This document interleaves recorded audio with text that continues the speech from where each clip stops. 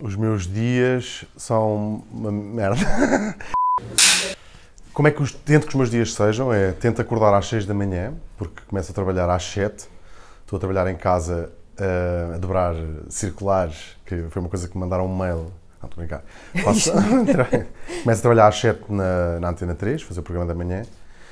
E, portanto, acordo às 6 para estar às 7 na minha secretária, há um ano, a falar para o boneco, a falar para uma parede, a fingir que estou a falar com os meus dois colegas, o Tiago Ribeiro e a Ana Marco, para fazermos um programa para as pessoas acharem que nós estamos os três super bem dispostos durante 3 horas.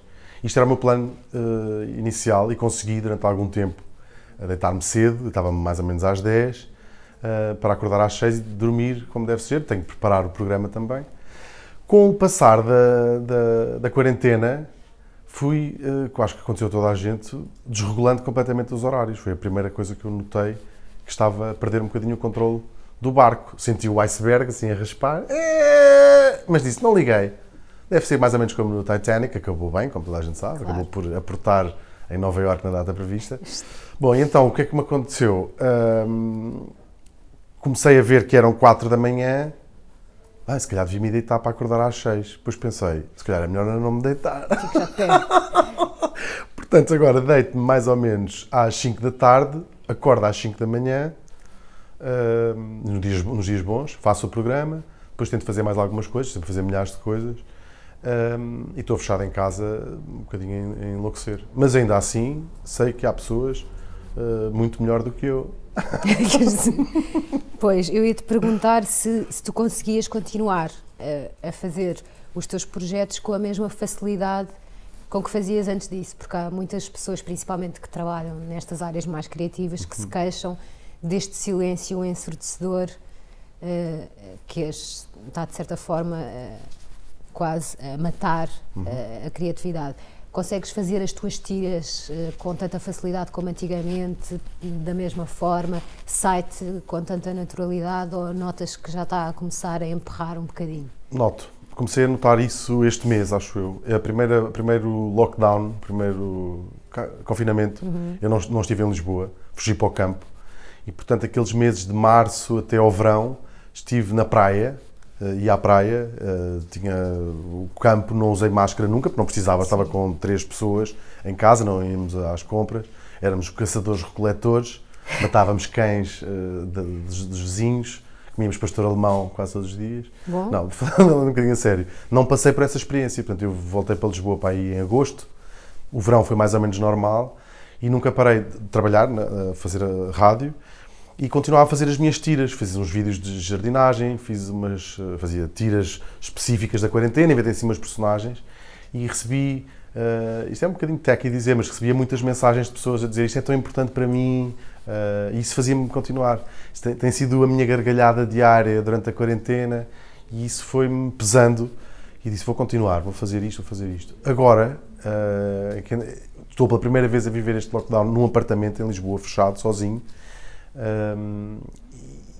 e sinto, desde há um mês para cá, que não tenho nada a dizer, não me apetece dizer mais nada, porque finalmente este peso todo das pessoas estarem fechadas em casa, a pandemia está muito pior do que estava há um ano atrás, pela primeira vez sinto, não tenho nada para dizer. Às vezes lá me vem uma graça e vou fazer um desenho, mas estou a sentir que agora está-me a custar imenso isso, e continuo a receber mensagens de pessoas a dizer então as tiras, não, devias ser obrigado a fazer uma todos os dias, mas já fazer a rádio está a ser difícil. Giro, nunca tinha dito isto em voz alta, mas não vou começar, agora começar baixo. Mas faço terapia, que tem-me ajudado bastante. Claro, mas... Também tenho muito rendimento disponível, estou a fazer agora 7 horas de terapia por dia, não se gasta dinheiro em praticamente mais nada. Sim, claro. E estou a proporcionar um lockdown no Mónaco à minha terapeuta, já se mudou, comprou lá uma casa. Boa. E está lá, festas, anões com coca na cabeça, em bandejas. Eu ia perguntar Eu ia perguntar exatamente o que é que fazia quando te apetecia partir tudo, mas essas 7 horas de terapia parecem-me bastante razoáveis. Eu faço 10, mas 7 sim. Já fui dispensado dessas 3. Sim, saíste desse. Pronto, foi ótimo. Ainda fazes o programa de televisão no canal quê? Não. Ok. Desculpa. Portanto, não. Esqueci-me de avisar. Não tem problema nenhum. Porque eu queria tentar perceber. Não, se fazia. No programa entrevistava pessoas e a pior coisa que podes ter no entrevistado ou na rádio é aquelas pessoas que respondem só sim ou não. Tipo, não é para isso que nós estamos a entrevistar. Nós não queremos saber a resposta, queremos que elabores sobre outro assunto, geralmente até diferente da pergunta que te fizemos. Pronto. Por isso vou só responder. Não, já não faço programa de televisão. Pronto. Então, tens mais tempo livre, mas já fizeste o programa de televisão, programa de rádio, fazes as tuas tirinhas. Isto é muito redutor dizer isto assim, já publicaste livros, já fizeste parte dos Onda Choque. Qual é que é exatamente a tua profissão? Que horror! Humorista é muito redutor, o que é que tu escreves? Pois. Se tiveres que preencher... Eu nunca soube bem o que é que queria fazer quando... Humorista eu não gosto mesmo nada, porque eu acho que eu faço muitas coisas, não tenho a culpa de ter graça a fazer essas coisas. Não quer dizer que eu seja humorista. O humorista é uma pessoa cujo primeiro propósito é ter graça. Eu não tenho culpa de ter graça. Eu estou a fazer outras coisas. Estou só a fazer rádio, ou a escrever, ou a fazer desenhos. Se as pessoas acham graça, é um problema delas. Agora, não digam que eu é que sou humorista. Percebes a minha questão? Eu acho... Geralmente põem autor. Quando não sabem o que é um depor, põem autor. Que é assim uma coisa um bocadinho vaga. Faz coisas da cabeça dele. E tu? Achas que és o quê? Eu acho que estou a experimentar uma série de coisas, por graça, porque gosto de experimentar coisas, até me estabelecer naquilo que eu quero fazer quando for grande, que é escrever, que é ser escritor. Agora já alarguei um bocadinho mais o espectro, não é só escrever livros, gostava de escrever para teatro, para cinema, aliás, estou a fazer isso, tenho sempre milhares de projetos ao mesmo tempo, estou a acabar de escrever uma longa de animação, que é uma das coisas que estou a gostar mais de fazer agora. Assim, e assim dá um bocadinho, acho que é tudo sempre segredo, mas se calhar não é. Com o dinheiro dos contribuintes também, aliás, toda a minha carreira está a ser trabalho na rádio pública, estou agora a escrever uma longa com o dinheiro também dos contribuintes, através do ICA, e é mais ou menos assim que tenho, portanto, com os impostos das pessoas, vou construir a minha carreira, mas queria escrever, é isso. A tua idade e a tua data de nascimento, eu encontrava sempre... São coisas flutuantes, é relativamente flutuante. Sim, a data de nascimento de Lisboa ou Amsterdão, sim. Finais dos anos 70 ou finais dos anos 80? Exatamente. Porque tem tudo a ver com o input que eu vou tendo das pessoas. Eu quando digo que tenho 44 anos, as pessoas dizem, olha, não pareces nada. Quando eu digo que sou português, as pessoas dizem, não pareces nada. Ok. E então pensei, então deixa-me... Deixa-os acreditar naquilo que eles quiserem. Deixa-me seguir, eu sou reativo. Ok. E... não pareces português. E eu respondo sempre, obrigado. Pronto. Percebe? E onde é que nasceste? Nasci em Lisboa. Ok. Ou em Amsterdão. Mas passei uma grande parte da minha vida em Amsterdão e é uma das cidades formadoras da minha personalidade. Onde a droga, como sabes. Que te influenciou? Fui muito influenciado. Há vários movimentos artísticos que me influenciaram. A droga foi talvez um dos principais movimentos artísticos que me influenciou, mas também outra coisa. A escola holandesa de pintura hiperrealista é uma coisa que eu levo muito para os meus bonecos. Não sei se repara, às vezes olhas para os meus bonecos e pensas, isto é uma fotografia. Este gajo, isto é fotografia, ele está a brincar connosco. São mesmo muito hiperrealistas os meus bonecos, penso concordar. Bonecos, isso é uma boa expressão para caracterizar. Hiperrealistas, não é? Também acho. E bonecos. Bonecos e gatafunhos, gosto muito. Tu começaste a ficar conhecido com aquela página de Facebook da Cavaca para Presidenta, não é preciso voltarmos a isso, porque já se falou nisso muitas vezes. Nessa altura tu eras tradutor, era a tua profissão a tempo inteiro? Sim, eu vivi fora até aos 28, 30 anos e depois voltei para cá e não sei muito bem o que é que havia de fazer. Tinha uma amiga que trabalhava numa editora e, como sabemos, em Portugal tudo funciona por cunhas e por conhecimentos. Eu não tenho qualquer formação superior em tradução e, portanto, ela resolveu passar-me à frente de todas as pessoas que investiram tempo e dinheiro na sua formação profissional para um amigo. E, como acontece sempre em Portugal. E já comecei a fazer tradução e fiz durante 10 anos, talvez. E depois... Tradução literária. Mas eu era bom a fazer isso. Eras bom, eras bom. Depois fizeste essa página que foi, pronto, um sucesso e, entretanto, começaste a fazer aquelas tiras da Criada Malcriada. Quando é que pensaste, bem, eu vou largar a tradução e vou me dedicar decididamente ao humor? Eu nunca me dediquei muito à tradução, em boa verdade. Okay. Tenho um problema grave com a organização do trabalho. Quando estou a fazer muitas coisas, como é o caso, que as coisas correm bem. Mas assim que começa a ser uma obrigação, agora tens de desenhar, eu faço, mas perde um bocadinho a graça. Ter que fazer uma tira semanal, como já aconteceu para uma revista, faço, entrego, mas o processo já me custa um bocadinho mais. E a tradução tem uma chatice grande, que era, na altura, davam prazos de 3 meses para traduzir um livro. Hoje em dia isso mudou, o mercado editorial publicam-se milhares de livros por mês, portanto dão prazos muito mais curtos, um mês. E para mim estar 3 meses a fazer a mesma coisa era um pesadelo. Então o que eu fazia era, estava 2 meses e 3 semanas a sair à noite e a beber e a deitar-me com pessoas diferentes todos os dias, e depois faltava ali uma semana para entregar o livro e eu dizia, desculpem, vão ter que se ir embora. Mandava toda a gente embora de casa e ia traduzir o livro numa semana. Portanto, cheguei a ir para o hospital, ficar sem dormir para entregar o livro e caí para o lado. Isto aconteceu mesmo nos livros. Portanto, eu nunca me dediquei muito à tradução. Okay. E pronto, era um bocadinho diletante, em boa verdade. E então, quando comecei a fazer estas coisas, que começou a ocupar o meu tempo, e deixei de ter tempo para traduzir. Também não era uma coisa que já estava muito cansado de fazer. Não foi assim uma coisa não foi um risco enorme, tipo, vou deixar a tradução, mas isto é tão incerto agora, o tempo. Nunca, são coisas que nunca me passam pela cabeça. Sou um bocadinho idiota nessas coisas. Percebes o que estou a dizer? Mas não fiz contas, tipo, deixa cá ver se isto dá. Não vivo a minha vida assim. Péssimo. Mas deu-te gozo o humor? Sim, claro, claro. Aquilo é que me divertia. Aquilo é que te divertia. Sim. Fazer a cavaca era uma coisa maravilhosa. E dificilmente voltarei a traduzir livros, porque estar cingido às palavras dos outros estava-me a matar sem eu perceber. Tipo, não me apetece, tipo, este final está péssimo, eu quero inventar um final, e a partir do momento em que tu fazes as coisas que tu é que decides o final, o princípio, o meio e o fim, dificilmente eu voltaria a traduzir um livro. Era preciso ser uma coisa que eu gostasse muito, ou um autor que eu dissesse, adorava traduzir este autor. Fazer isso como profissão, acho que não era capaz de voltar a fazer. Ter que fazer aquilo que os outros escreveram, not anymore. E para quê agora? E no fundo, para quê? Sim.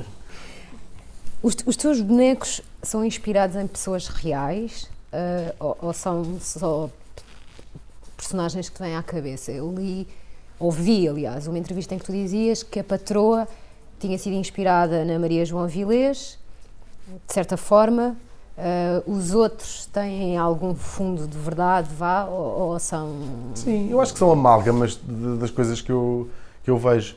Eu acho que desde criança, como os meus amigos também, somos muito esponjas, absorvemos tudo o que estamos a ouvir. Nós temos registros de personagens do dia-a-dia, das pessoas que a gente se cruza, que conseguimos imitar na perfeição. Acho que era um bocadinho esse o segredo da cavaca para a Presidenta, por exemplo.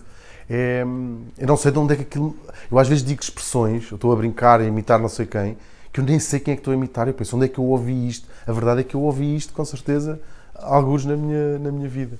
E, portanto, nem todas as personagens são inspiradas numa pessoa que exista. São amálgamas de coisas que eu vou ouvindo. E depois canalizo para uma data de personagens. Tenho as médicas, que são só pessoas más. Eu acho que canalizo toda a minha maldade. Nenhuma delas é boa? Não, elas são boas, mas quer dizer, são pessoas tortas, são pessoas torcidas. Acho que isso adoro esse universo. Aliás, eu reparei, e agora já sei, mas reparei tarde, quando já tinha muitas personagens, que eu não tenho, todas as minhas personagens são mulheres, por exemplo. Não tenho praticamente personagens homens, e quando aparecem... Então os astronautas não são homens? Nunca saberemos. Ok.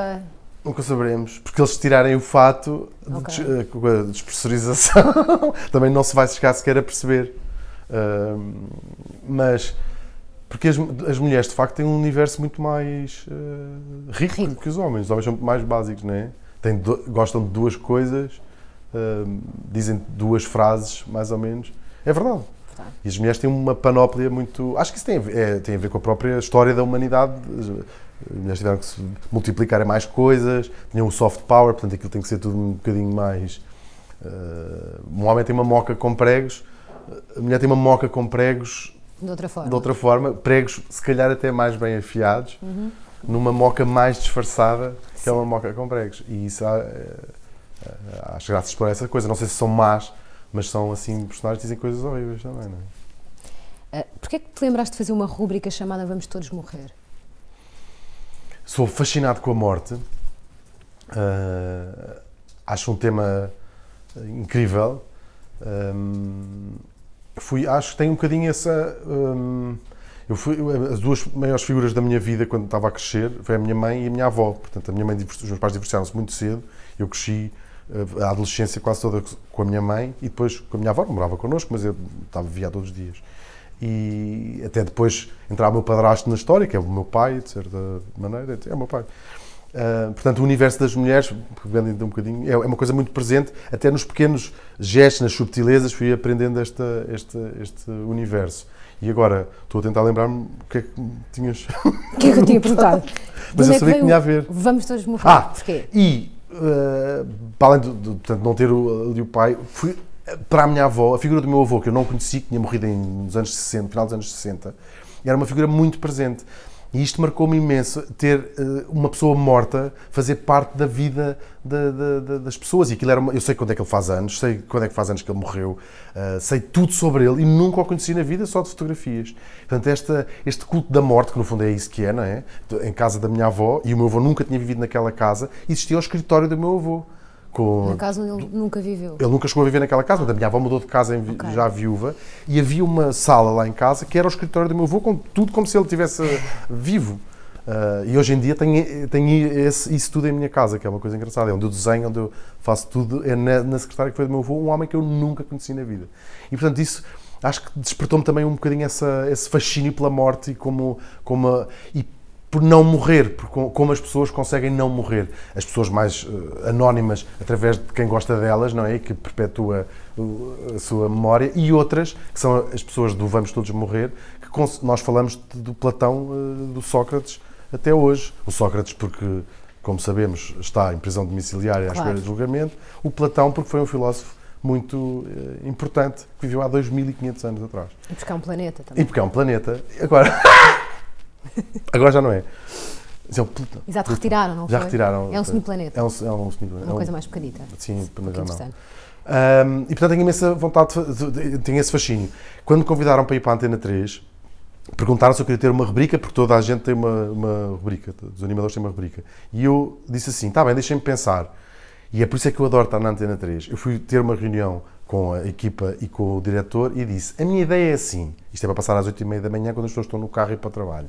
E se fizéssemos uma rubrica chamada Vamos Todos Morrer, que é sobre biografias de pessoas que morreram naquele dia. Em qualquer outra rádio, as pessoas diziam, tu não podes ter uma coisa chamada Vamos Todos Morrer no programa da manhã, quando as pessoas estão a tomar um pequeno almoço.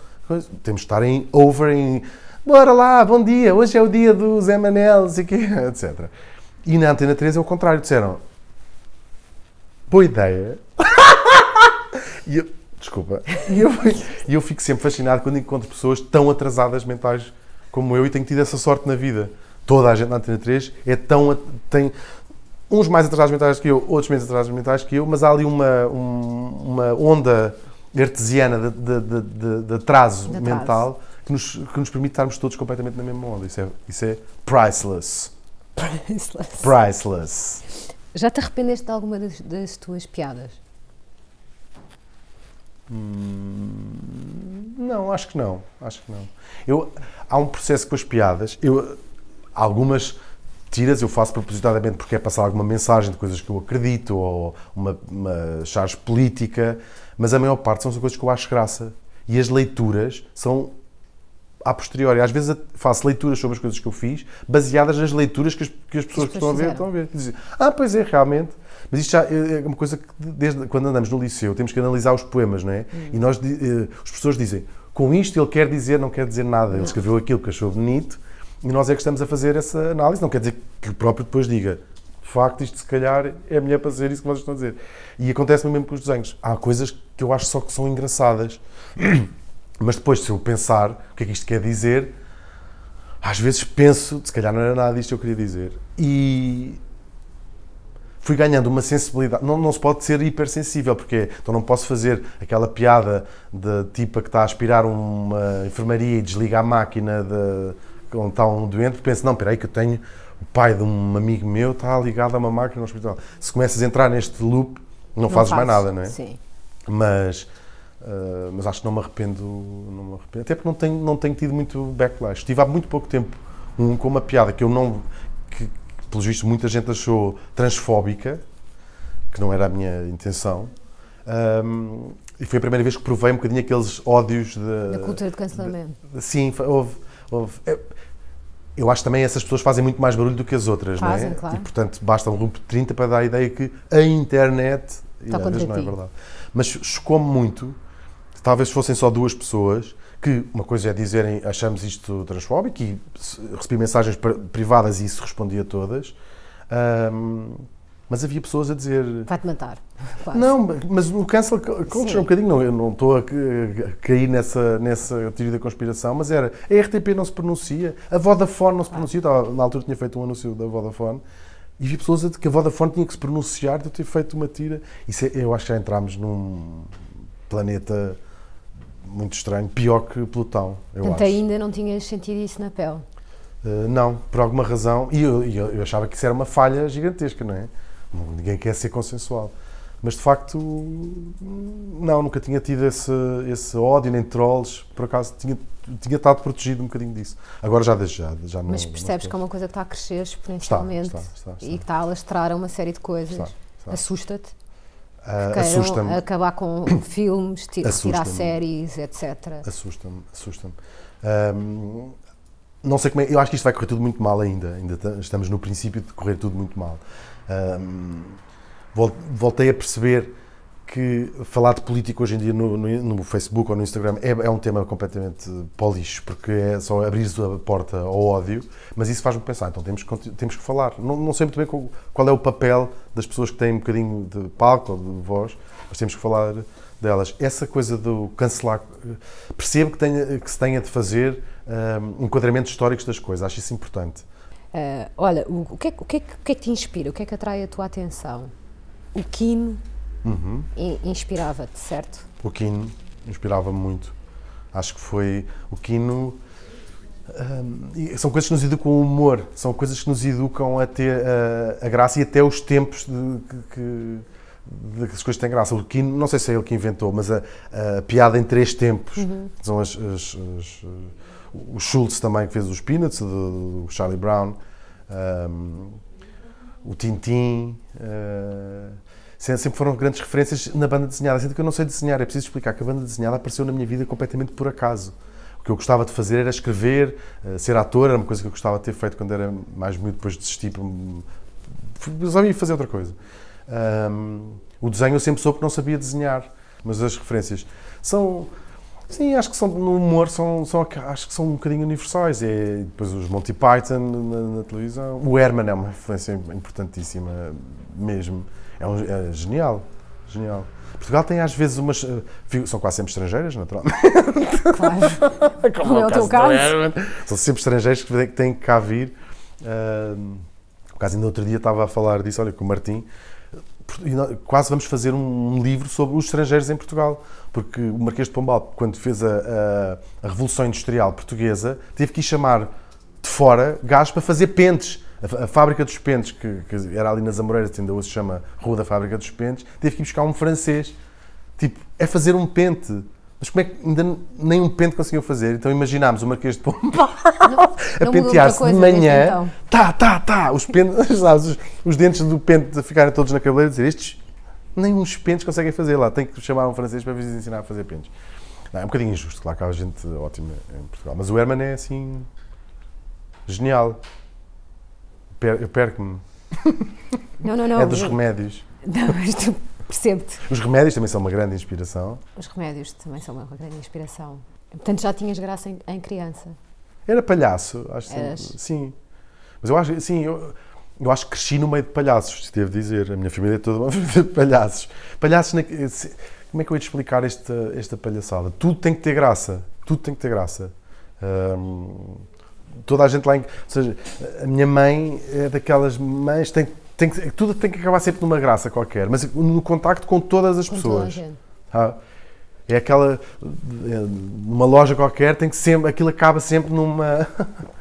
Sabes que eu estou... Sim, aquilo há sempre ali uma graça. Mesmo nas maiores tragédias, não é?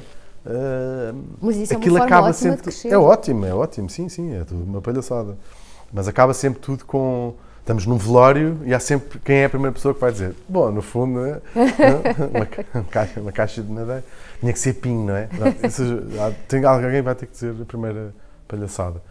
Por isso, ser palhaço eu fui com toda a minha vida. E depois fui encontrando na vida outros palhaços. Eu acho que não sou capaz de estabelecer relações de amizade ou outras, quer dizer, se forem muito fugazes, se demorarem muito pouco tempo, acho que sou capaz. Mas, caso contrário, com pessoas que não têm o sentido do humor e que não partilhem o sentido do humor comigo. Que eu achava que era mais raro. A coisa divertida de ter feito as tiras e de ter feito as coisas publicamente é descobrir que, afinal, há muito mais gente divertida naquilo que eu considero ser divertida, gente que chega lá.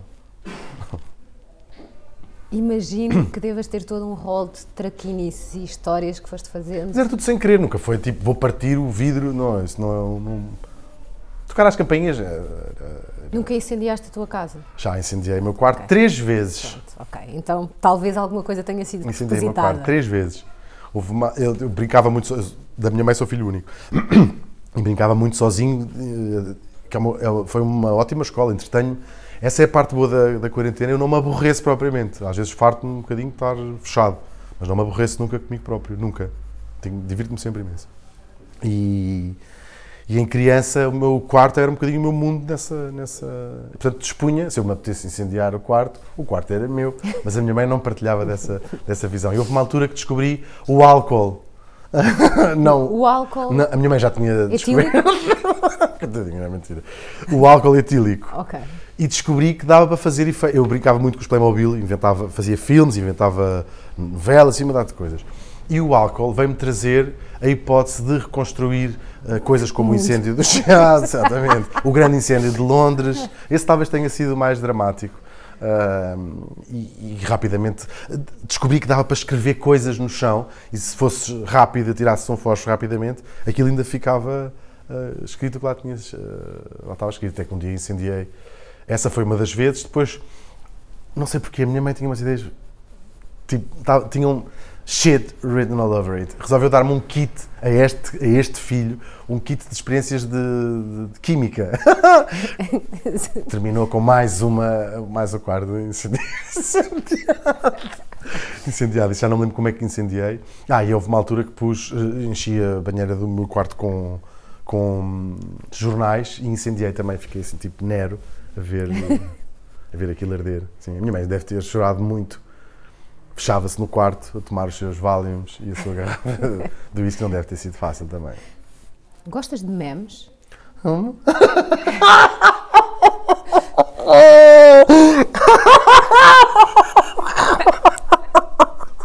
Desculpa. Sim, adoro. Adoro. Eu às vezes tenho imensa pena de não dominar melhor certas coisas, como por exemplo o Photoshop. Aquilo que o Insónias em Carvão faz.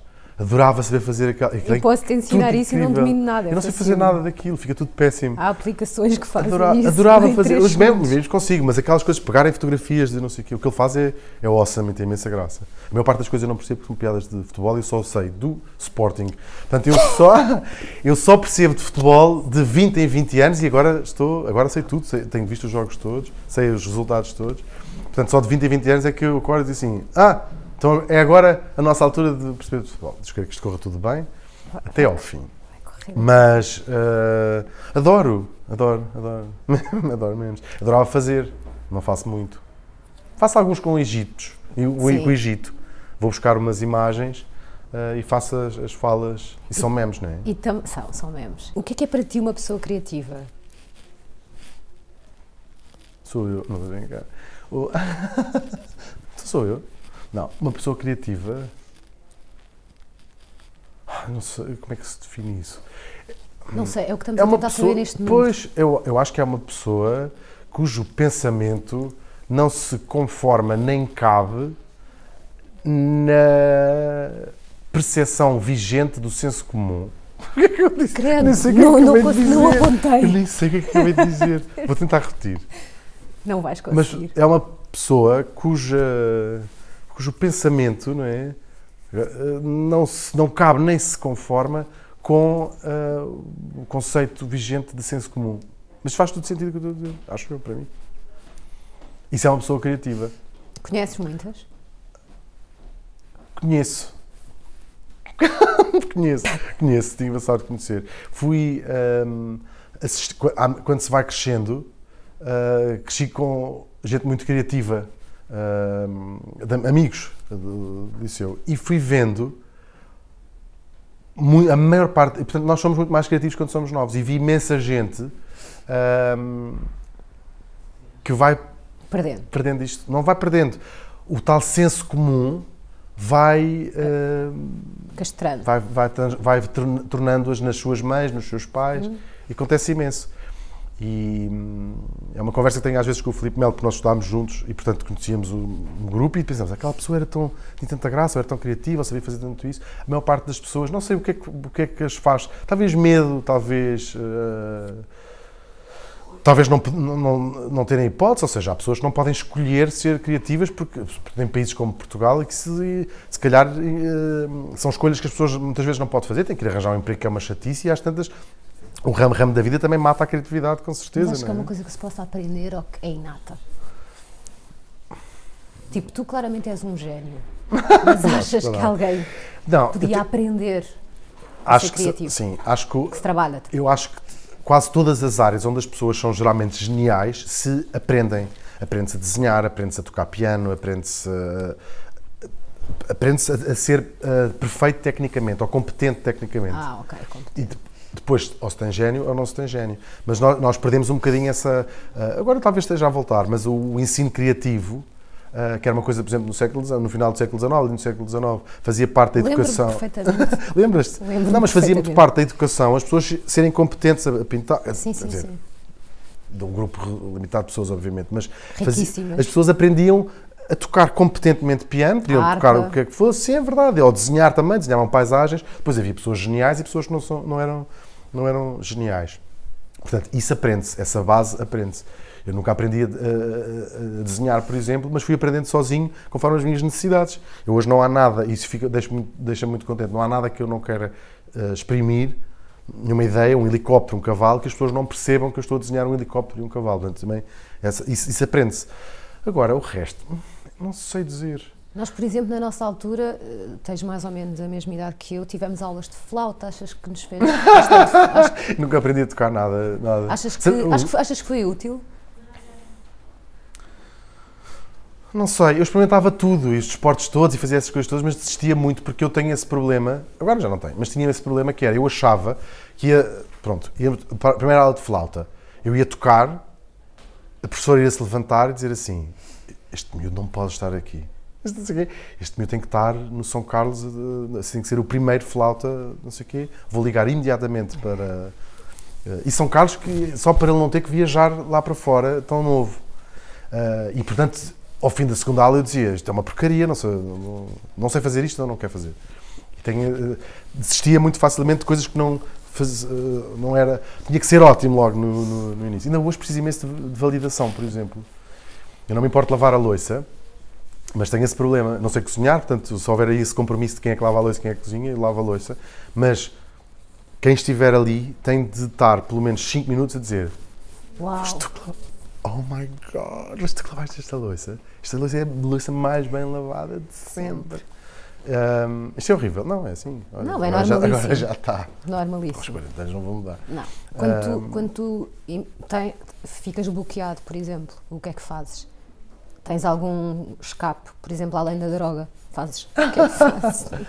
Vais correr? Andar de bicicleta, sim. Okay. Correr acho completamente pointless e acho absurdo, porque tenho muita... Eu sei que hoje em dia é muito polémico dizer isto, toda a gente corre, mas correr é não ir a lado nenhum, dá-me sempre quando os meus amigos dizem vou correr, só me lembro do Forrest Gump, não é? Dizer, Boa. Andar de bicicleta, também podes não estar a ir a lado nenhum, mas disfarças melhor que não estás a ir a lado nenhum.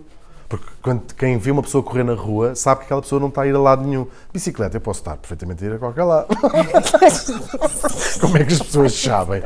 Não é? Não estou só a andar de bicicleta, já volto, Claro, já tens volto. propósito. Sim. Já percebi que não dormes muitas horas, mas pelas tuas tiras e não sei o que, consigo ver que estás sempre muito a par do que é que se passa no mundo.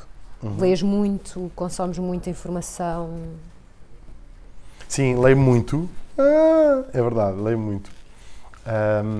E consumo muita informação. Atualmente, na forma de podcasts. E tenho... Estou sempre a ouvir, estou sempre, manhã à noite. E agora estou a começar a deixar... Porque está a ser um problema muito grave para a minha criatividade. Ou seja, isso eu acho que é uma reflexão que fiz há relativamente pouco tempo. Ler, há atividades humanas que estimulam a criatividade. Ler é uma delas. Porque a informação que te é dada é tão pouca, são frases, não é? Que toda a tua imaginação está sempre a ser estimulada para completares o que falta naquele meio, porque é um meio escrito, portanto não tens lá, não tens imagens, não tens sons, não tens Mas tu não as vozes. vês enquanto estás a ler? Claro, claro que sim, mas isso é... Claro. E portanto isso é altamente, está sempre a estimular a imaginação e a criatividade. Eu por exemplo, eu dou por mim... Há 5 páginas que eu já estou noutro mundo e tenho que voltar atrás porque estava noutro mundo completamente diferente.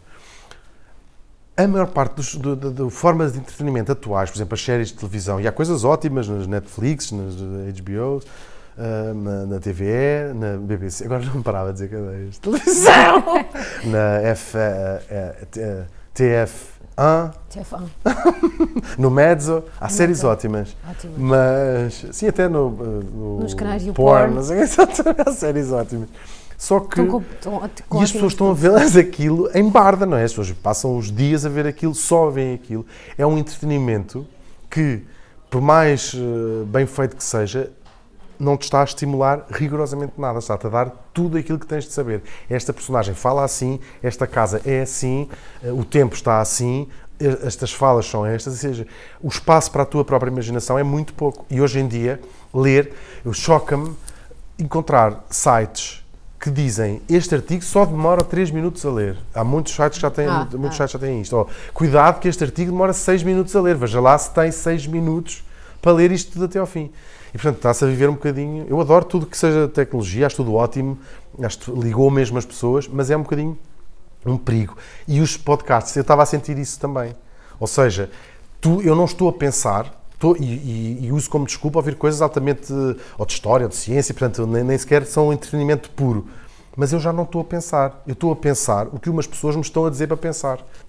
A frase que resume o que eu acho disso é...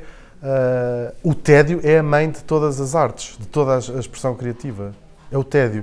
Nós precisamos de nos entediar. E o mundo moderno, nós temos que voltar a descobrir esse tédio, eu acho. A vacina contra o tédio. Temos que acabar com isso. O tédio é uma coisa boa. As pessoas têm horror do tédio, têm horror... É bom, um podcast é ótimo, porque quando estou a adormecer, já não estou a ouvir as vozes a dizer: tu fizeste isso, tu não tens razão nenhuma, tu não sei o quê, tu não devias ter dito isso, tu não devias ter feito isto, ou então, tenho que pensar numa solução para um problema da manhã, tenho que fazer não sei o quê. Não, nada. Toda a voz interior acabou e só ouço um gajo a dizer: pois, isto é uma chatice, os planetas estão alinhados, ou seja, portanto já não sou eu. Ele está-me a dizer o que é que eu hei de pensar. Isso pode ser chato. Tens algum vício confessável? Vício... ler, se calhar é um vício, não sei se é. Fumo, é uma chatice. Deixei de fumar ontem. Não é verdade, tive 24 horas sem fumar. Fumo imenso, desde que estou a fazer o programa em casa. Nem quero dizer quanto é que fumo, porque é uma vergonha. Estou a fumar muito. E há 24 horas que não fumava.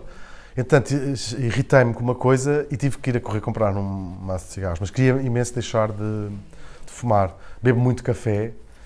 E agora, tanto no confinamento como desde que estou na rádio, de facto, outros vícios mais divertidos tive que deixá-los de lado, porque é muito difícil arranjar cavalo às 6 da manhã. Estou a brincar, estou a brincar, estou a brincar. Que horror! Estou a brincar. Qual é que é a pior pergunta que te podem fazer?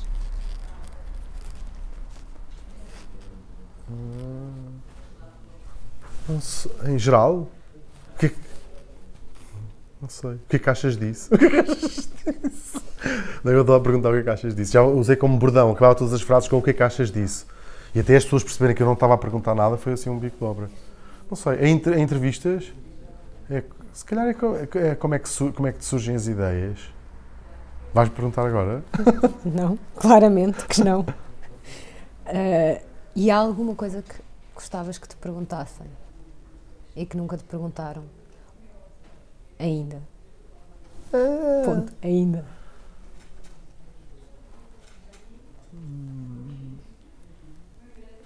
Estou a pensar na resposta, percebes?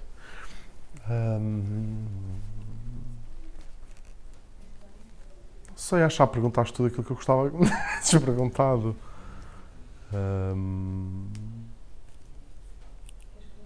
Não sei, tenho um bocadinho, às vezes, medo de... Como respondo sempre tudo, não consigo pensar, dizer, o que é que eu quero responder ou o que é que eu quero dizer. Se calhar tenho medo das perguntas mais íntimas, sei lá. Aquela coisa do... Eu vou responder sempre, sinceramente, a primeira coisa, não fico a pensar que imagem é que de mim eu quero... Às vezes, se calhar, funciona contra mim, não é? Não estou a pensar uma imagem que quero projetar. Portanto, sei lá, eu acho que a pergunta mais... perguntar a alguém se essa pessoa é feliz. Isso é muito íntimo. É muito íntimo. E eu não sei o que é que ia responder, porque ia-me responder a primeira coisa que me passasse pela cabeça. E sim, acho que deve ser horrível. É muito constrangedor. É. Não vou perguntar isso. Okay. Eu própria fico constrangida. É horrível, não é? É, pensar isso. Porque é muito mais de... És feliz é a pergunta mais constrangedora do mundo. Porque não é perguntar quando é que foste mais feliz ou recorda um momento feliz da tua vida. És feliz é uma pergunta que nos obriga, se quiseres ser rápido a responder, obriga-te a passar a tua vida toda num segundo, ou menos, para depois responderes. E depois aquilo que vai sair, vais ter que viver com isso o resto do dia, pelo menos. Sim. Pode ser que sim, a resposta pode ser sim. Pode ser sim. Claro. Acho que raramente é assim, mas pode ser sim. Sim.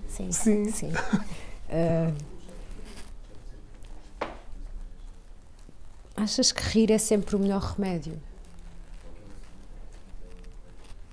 Eu acho que sim. Estava a pensar assim. Sim, eu acho que sim. Eu acho que é. Eu acho que não dá para não rir. Eu acho que levar as coisas a sério é uma estupidez. Há coisas sérias. Isto só vale para as nossas coisas. Eu não estou a dizer rir de desgraça dos outros, não é? Assim, o melhor é rir. Tipo, está alguém a contar uma história horrível que lhe aconteceu a si mesmo, não é? Perdi os pais e os meus irmãos e os meus avós, morreram todos no campo de concentrações. Olha, o melhor é rir. Se não é isso que eu estou a dizer, não é? Ainda que eu acho, mas é uma escolha pessoal. Mas, sim, não houve nada de suficientemente dramático na minha vida que eu não conseguisse dizer. Deixa-me encontrar um ângulo vagamente divertido disto. E às vezes o ângulo é só aquilo ter-me acontecido a mim. Então ri-me. Portanto, acho que sim. Então, acho pronto, mesmo. Para terminar. Não há nada que eu diga assim, com isto eu não brinco, disto eu não sou capaz de rir. Coisas que me aconteceram a mim. Para terminar, usando aquela pergunta do questionário da Vanity Fair, como é que gostavas de morrer? Sabes que há bocado pensei que era a pergunta que eu gostava que me fizessem? Imagina. Giro.